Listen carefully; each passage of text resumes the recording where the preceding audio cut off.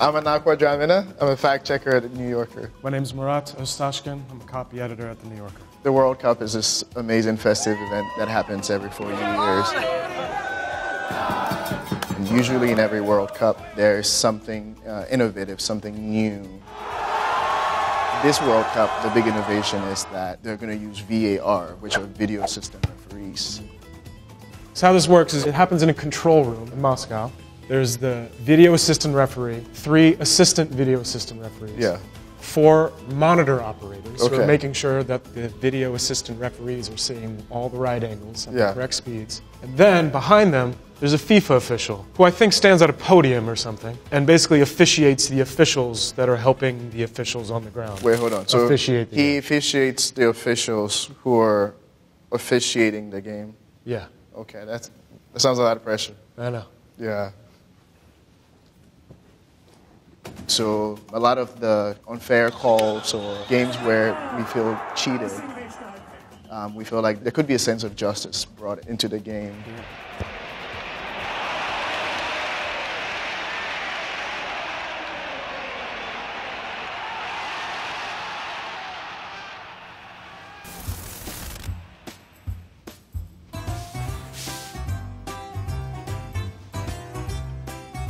In this particular game, when the Brazilian players lined up to hear the national anthem, it was the hymn to the flag of Brazil that was played rather than the national anthem. And so the players didn't know what was going on. Spain's Antonio Maceda would score a goal that was wrongly disallowed for not crossing the line.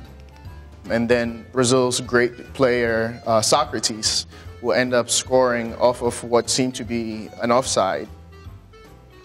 To make it even more interesting, Socrates, the Brazilian player, would after the game talk about how the Spanish goal was a very legitimate goal and that World Cup officials end up kind of, as I was saying, not cheating but kind of helping the bigger teams against the smaller one. But it's kind of this moment where an opposing player is turning the camera, so to speak, on to the officials and saying, you need to do better with the calls that you're making in such important games.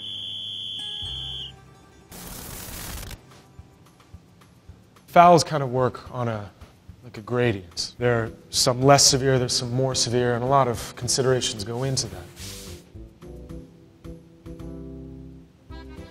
A ball comes over the top on the French attack. Their forward, Battiston, is trying to get his foot on the ball. And he does, but the volley goes wide. And the German keeper, Schumacher, who's coming out, makes no play on the ball and just crushes Battiston. Not at all. Battiston hits the ground, loses consciousness, loses 2 teeth, and he's just laying there. And the referee awards a goal kick. But you can tell from the goalie's angle where he's running that he's not going for the ball at all. Yeah. You got to see how he lowers his shoulder.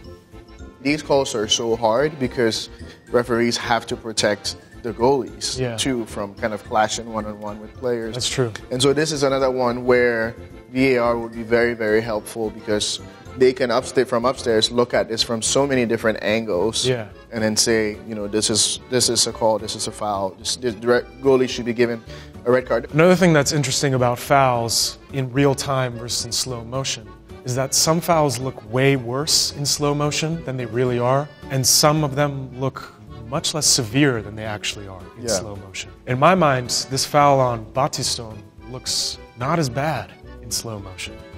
And so really, I think the benefit of V.A.R. would be to see it in real time, just from a different angle. Yeah. You know? That looked bad, though, man. It still looks really bad in slow motion.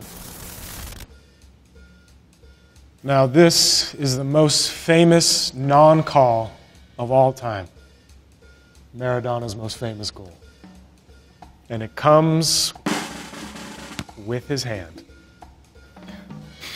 The hand of God. The hand of God. When he's running to celebrate, you can kind of see him like look over a little bit. He looks back. You know, to like kind of see if the referee had caught on to what he did. Like he gives these kind of furtive glances and then... Like right there. Right. He knows what he's done.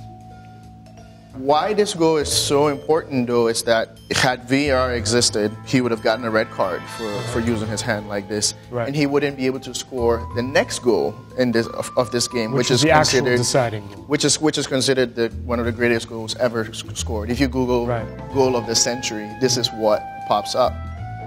And so it's this goal where he essentially gets the ball midway and he is able to escape half of the English team, fake out the goalie, and finally score to kill off the game, essentially. Right.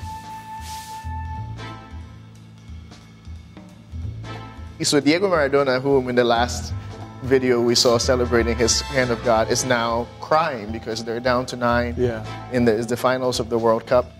Jurgen Klinsmann, who famously would go on to become United States men's national team head coach. In this game, he has a spectacular dive. I mean, just flamboyant dive. Yeah. Ponzon studs up, but he looks like a fish. He makes no contact with Klinsmann at all.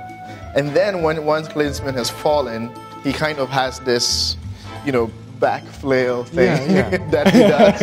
I don't see why you would be kind of flinging your leg up like that. So it's a very, very, very theatrical performance. Like, maybe he shouldn't have been coach of the team. He should have been on Broadway.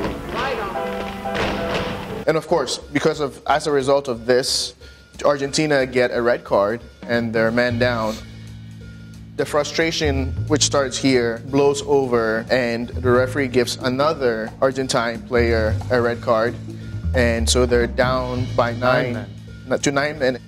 This was the first time in history where there had been a red card handed out in the final, and it turns out to be 2 red cards in relatively quick succession. Germany will go on to get another penalty, which will end up being the winning goal. Soccer's been around for so long, and even the technology to implement V.A.R. has been around for a while now. Yeah. Why now, do you think? Why would this World Cup bring it into the international stage? The technology has existed, but there's been a lot of hesitance and a lot of pushback against using it for a number of reasons we could go into. The soccer purists are always going to push back on any new or innovative thing. They push back on new innovative cleats. A lot of people feel like this is a game that is based so much on momentum. Anything that's going to break the momentum when the referee is stopping to either listen to what the assistant referees are saying or is going over to the side to look, it kind of slows down the game. Yeah, I think they've also seen how it's worked in other sports. Yes. I mean, I think of the rule the last few years in the NBA where you can review pretty much anything in the last 2 minutes of the game, or how tennis has had its Hawkeye system for the last more than 10 years now. Especially in tennis, people thought that was really going to change the rhythm of the match. Okay. Because the match does have such a rigid rhythm. I mean, it's 1 point and then the next and the next. But it really didn't.